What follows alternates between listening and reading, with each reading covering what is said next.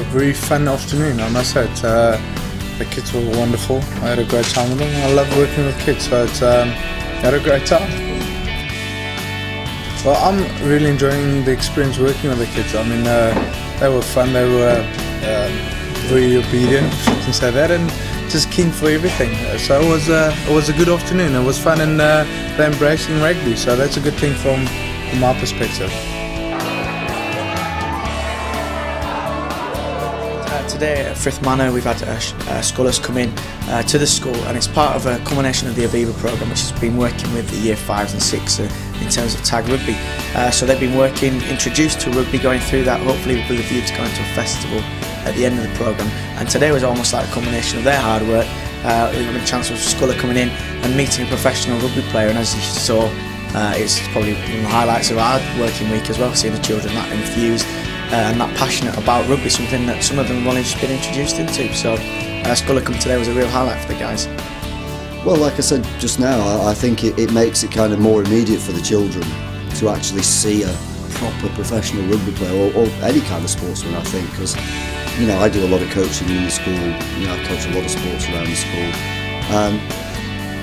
You know, I can do all that sort of stuff from the skills point of view, but when they actually see somebody, it really fires them up and gives them enthusiasm. And I think we saw this afternoon in the session that they were really up for it and asking some really great questions and taking on board what Alex said about the kind of nutritional side of things and the rest and all that sort of thing. And messages about discipline and cooperation and all those other things. I think that was a very valuable message from like, all concerned really this afternoon.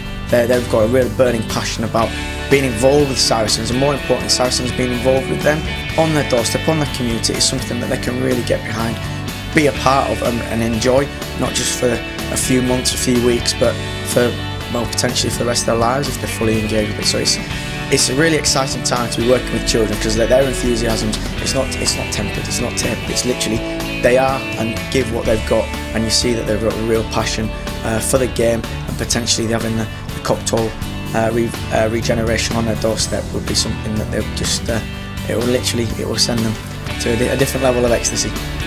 Saracens is a family. We want just to embrace more people into our family, and you know, if they love rugby, if they love Saracens, they can join our family. We've got it's not only just the rugby that's important on Sundays or Saturdays when you come to the game. There's loads of other activities to do. I mean, it's just a good day for the family to have some fun, and during the year they can play a bit of rugby on the pitch.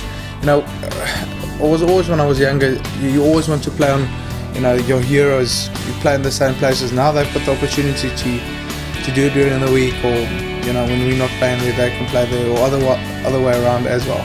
When they're not using it, we can use it.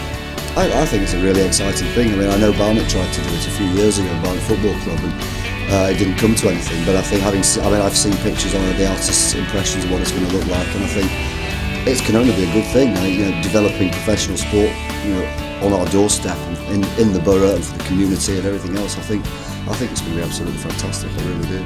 And one of the key parts of that stadium would be that an artificial pitch would be laid, allowing schools like yourself free access to that to actually play on the same pitch as Saracens.